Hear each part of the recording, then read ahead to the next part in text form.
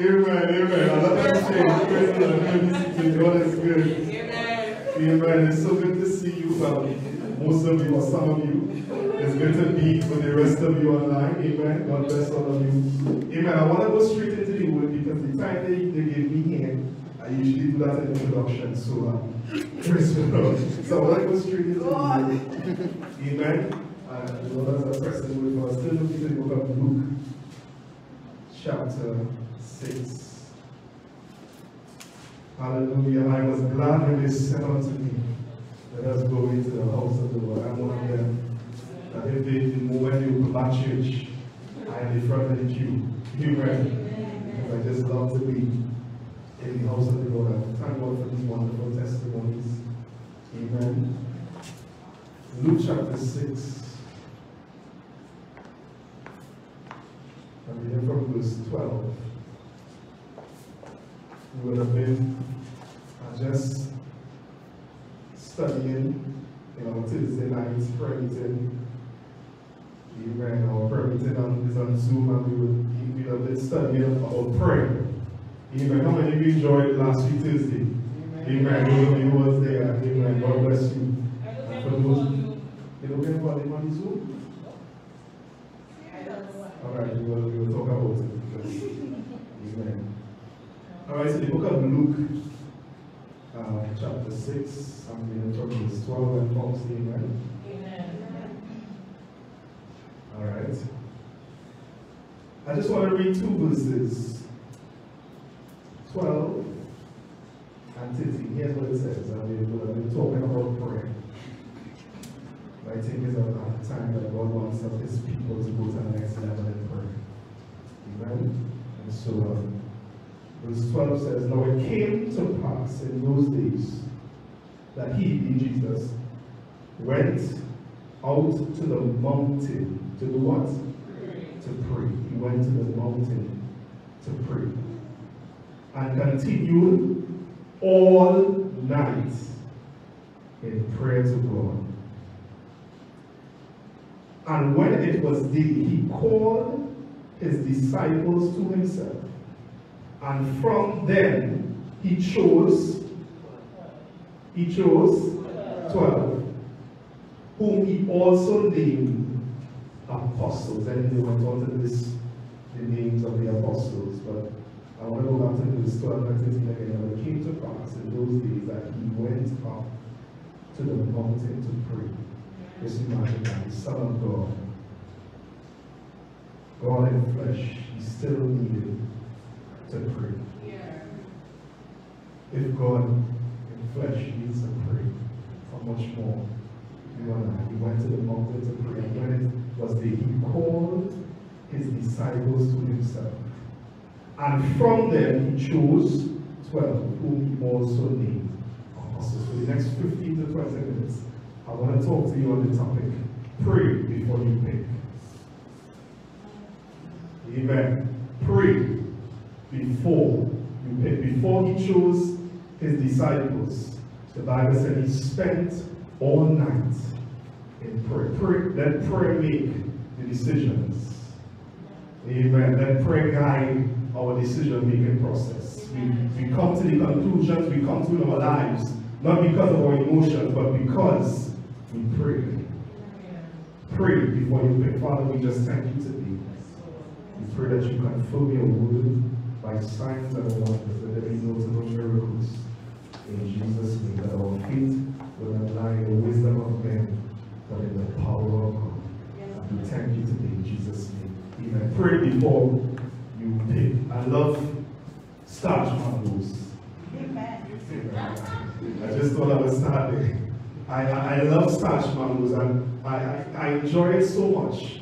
Brother San, I enjoy starch mangoes so much. And you know, the starch mangoes I enjoy the most are the ones that I pick. You know, I appreciate when you bring them for me. I appreciate when they fall on the ground, you know, and they roll to my feet. You know, but there's a different enjoyment that we get when you hand pick your starch, because you get to choose which one you want. I don't really to enjoy, it's good, but I don't to enjoy the ones that would have been battered and grown and that kind of stuff. But the ones that I went to the tree for, the ones that I picked, I don't know, there's something about that gives me a different kind of enjoyment. You know, and then I exercise my gift as a human being, and it is the gift of choice. We all have the gift of choice. Free will is something that we all have. And so we have the right or the freedom to choose what we want. And with that freedom comes great responsibility, because you based on your choice, it determines whether you glorify God or not. Amen. And so it is all dependent on the choices that we make. And so one person who was an atheist stood up in the middle of a preaching, and a man who was an apologist talking about, you know, the fact that we have free will. And he stood up and he said, "Preacher, how can God give us free will when he already knows everything? So if he knows everything, then he didn't give us free will, and we are all wired to say and to do what we want." And so the response of the preacher was simply this. He responded with a question. He said, "If that's the case, were you free to ask the question you asked?" Because if you're free to ask the question that you asked, then you have free will. But if not, how could a God wire you to ask a question that contradicts him? Free will, that freedom of choice, is something that I think we take so lightly. And just take, for example, the Bible said when God wanted a sacrifice in the book of Genesis chapter 4, the Bible said that he Cain and Abel, you all remember them? All right. Cain and Abel came to give a sacrifice. And the Bible said that Cain was a tiller of the ground. And Cain came, and Cain said, "All right, I have some, I have some bananas there. I have some mangoes there. So just, let me compile them and let me give God a fruit offering." And the Bible said he compiled it and he gave God a fruit offering. And the Bible said that Abel did something a little different. They all had the same instruments. They all had the same ingredients. But each one of them came to a different decision. And the Bible said that Abel came and he cut a lamb, he cut an animal. And the Bible said that he came and he brought the best for God. And the Bible said something so powerful that I think we don't see enough, or we don't talk about enough, is the fact that God respected Abel's offering. He respected. You know it is for God to respect your life. The Bible said he respected Abel's offering. Why? Because he saw, based on what Abel presented, he saw that Abel gave thought to his decisions. He allowed prayer to determine what to bring, because Abel is saying, God wants a sacrifice, and in order for me, I'm not bringing this to a man, I'm bringing this to God. And so I cannot bring just anything. And so he began to cut the animal, and he realized that in order for me to come to God, the mere fact that I can come into his presence is because of the blood of the Lamb. And you see just how your decisions glorify God. Pray before you pick. You see, because we are human beings, and the mere fact that we are saved. We are saved, and the Bible said that, one of the beautiful things about this, and this is why I respect and I love the passage that we're going through so much, because even Jesus had to make choices. And I must admit that in COVID, a lot of people have choices to make. But I hear the Lord say we have to pray before we pick. Pray before we pick. And we see Jesus being God. The Bible said that he passed the night in prayer. Before he chose people in his life. before he decided who I would walk with. He prayed before he decided who I spend close time with, who I spend the closest experiences with. He prayed before he, I wonder how many of us we pray before we make decisions. You see, because we need to understand that we have an enemy that is after us. It's just so quiet. We have an enemy. I'll talk to the online community. We have an enemy online community that is after us. And his success is determined by the decisions that we make. And so with that freedom of choice, the Bible said, trust in the Lord with all of your heart. Lean not to your own understanding, but in all your ways acknowledge him, and he will direct your path. Pray. We need to get to a place in prayer whereby we pray before we decide which career to take. We pray before we decide which move to make. We pray. You see, we don't make a move and then pray after. We pray before we make the decisions. I believe that if Adam and Eve prayed before they picked, we would have been like a different scenario. Because the Bible said that they were there, and the Bible said that Eve was standing there, and the serpent came and he began to talk to her.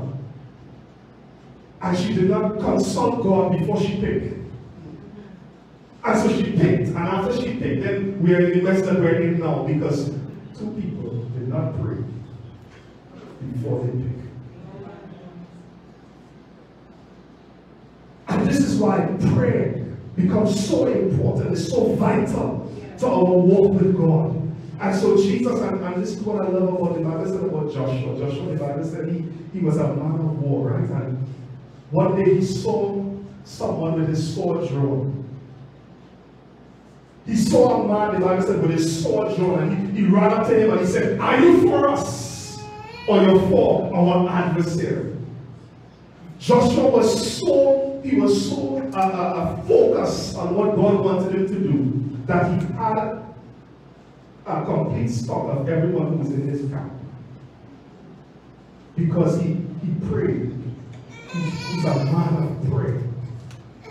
He's a man of prayer. And this is what makes this passage so beautiful, because we're going to have about 10 more minutes. All right. Let me get to the point. Praise God. And the Bible said that these apostles that he named, those are the ones that God is going to use to make him accomplish his destiny. And I want you to understand something. I want you to see your life as you're not merely existing. As a child of God, you're not merely existing. And so you need to understand that you serve a God who is placed purpose on your life, and you also have an enemy who's after you. And one of the main ways he gets to you is through your relationships. Pray before you pick. Yeah. Pray before you pick. You need to get to a place that you have an idea why the people in your life, why they're there. Amen, preacher. Thank you, brother. You need to have an idea, because this is what Joshua was saying. He saw a man with his sword drawn, and the man said, he ran up to him and said, are you for us or you're for our adversary? Because one of the worst things you can have is to have people in your life that you're not sure about. Are you for us or you're for our adversaries? You need to be sure. And this is why prayer becomes so important, because when you pray, God reveals to you why the people are there, and he reveals to you, and he brings people into your life that will propel you to your purpose. Pray before you pick. Are you for us or you for our adversaries? I need to know for sure before I go to war with you. I need to understand. I need to know, are you for me or you're against me? And this is what, when you pray before you pick, this is what frees you from so much heartaches. This place so quiet. I believe, sister, let me talk to my sister. I've been speaking such a long time. Praise God. I believe, Sister Annette, that if we pray before we picked, Sister Annette, And most of the tears that we shed, we will not shed. Amen. If we prayed before we picked. And the Bible said that Jesus picked 12. Why did he pick 12? Because there was a multitude following him. In this same passage, you see thousands of people following Jesus. But the ones that he's concerned with are the ones that he prayed to pick. There was a time when the Bible said that he sat with his disciples and he said, who do men say that I am? You remember that, brothers and sisters? He said, I want to know, who do men say that I am? And they begin to say, some say you're Elijah, and some say you're one of the prophets. And Jesus said, I want to know. What I love about that, my sister, is that he did not say, how could they be saying these things about me?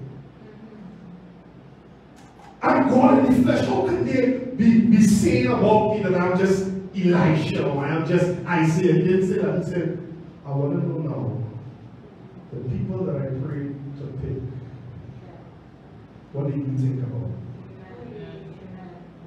Who do you say that I am? Because, and this is why it's important, because when you pray before you pick, the choices that you make reflect who you are. But they say, show me who your friends are. I'll show you who you are. That's not just for our children. Amen. That's for us too. Praise God. And so he prayed before he picked them, and so he wanted to know, I wonder who you say that I am. Because if you are in Christ. Amen. Son of the living God. And this is the beauty when you pray before you pray. You know, just imagine, and I'm closing just now, I just want to encourage you to pray before you pray. Just imagine this, and I was thinking about this morning, Christian. It's amazing how people, which I'm talking about the scribes and Pharisees, how they woke up every day. They get dressed, they bathe and everything, they get dressed, Brother Sam. They kiss their wives and children just to follow Jesus, to criticize his ministry. Y'all saw that? They dress, they got up early, and they just, they're in the crowd, and just watching Jesus. Waiting for him to slip. You heal on the Saturday. How can I want to be Saturday heal people? In fact, they went so far as to get up early and go around the neighborhood to see who committed adultery. They took the woman, dropped the woman, and they dropped the woman alone. So that means they didn't really want justice. All they wanted was to confirm Jesus. Because if they wanted justice, they were a body couple. Because the both of them was to be sold. So they dropped the woman. The woman didn't get time to dress. She's trying to scalp up the things that were on. And they dropped her by Jesus and they said, listen, the Lord said she's supposed to be so wasted. And I'm saying, Lord, this didn't bother you? And it's as though I hear the Lord say to me, it didn't bother me because those were not the ones I picked. Hallelujah. You see, when you go and you pray before you pick, then you're saved from so much heartache because you know that those weren't the ones that I picked. And so therefore, what they say is not really, I just want to encourage you sometimes. Amen. This is why we need to pray before you pick. And so in closing, you know, as we were on this topic of prayer, the Bible said that one time Jesus preached something, he said something, and the Bible said many turned away and followed him no more. Many turned away and followed him no more. But you know what Jesus did? The Bible said he turned to the ones that he prayed for. And he said, you going to? While everyone else is walking away, you going to? The products of my prayer, the decisions that I make in prayer, while every other business is failing, when you pray before you pick up, your business will stand the test of time. Why? Because you prayed before you pick. When you go also, they said, where can we go? Yeah. Where can we go? Because whatever you're prayed for will stand the test of time. Pray before you pick. And this is why we need to get to a place in our lives as I close. Hallelujah. This is why we need to get to a place in our life when we're walking so closely with God, brother. When we're walking so closely with the Lord that we know and we understand that everyone that is in the world, we know their purpose. Just imagine Jesus chose Judas, already knowing what he would do. He made his selection, he handpicked Judas, already knowing that he would betray him one day. But because he prayed before he picked, God told him exactly why Judas was in his life. I want to ask you, do you know why? The people that are in your life, why they're in your life? You see, because we can't just allow life to just bring relationships our way. All right, let me talk to you. Online church, we can't just allow life to just bring people over. Why? Because you will find that you have a group of people, just like Samson. Samson didn't pray before he picked Delilah. Talk to him. Because had he prayed before he picked Delilah, there's no way that relationship could have worked. But he found comfort. And the Bible said he did not even know that the same person that was right next to him was never told his name. This is why we need to pray before we pick. Pray before you make every decision. Hallelujah. Hallelujah. Had you been praying before you picked, you would have never ended up in some of the predicaments that we're in. Because we allow the enemy to send our way whatever he wants. And so, because we're so nice, we're so naive, that we just assume that everyone is good. Praise God. That everything is okay. And then when you find you bring the lady all in your house, and you don't even know she has their husband. Alright. So you see, this is why we need to pray before you pick. And can you stand with me, Father, in the name of Jesus? Hallelujah. Hallelujah. Hallelujah. There's some, Lord, I believe in my heart that this word is for somebody. Hallelujah.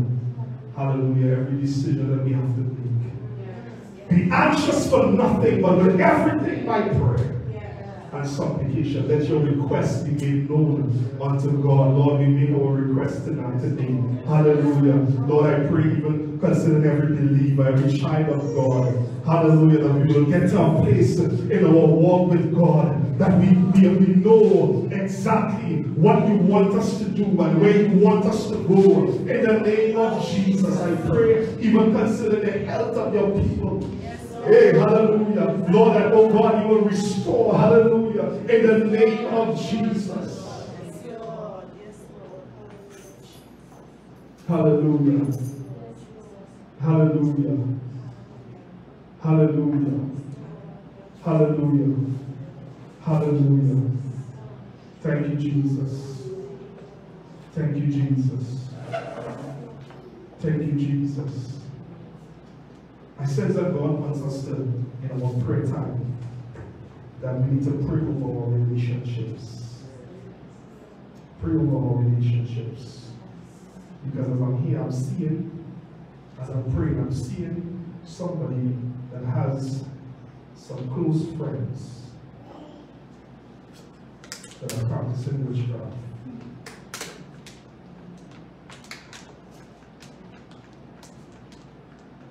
And so we need to pray, consider our relationships, and ask God to cut ties and another thing. Because the enemy is sending people our way to try to distract us and to try to pull us back and to try to distort us from getting to this place in God we need to get to.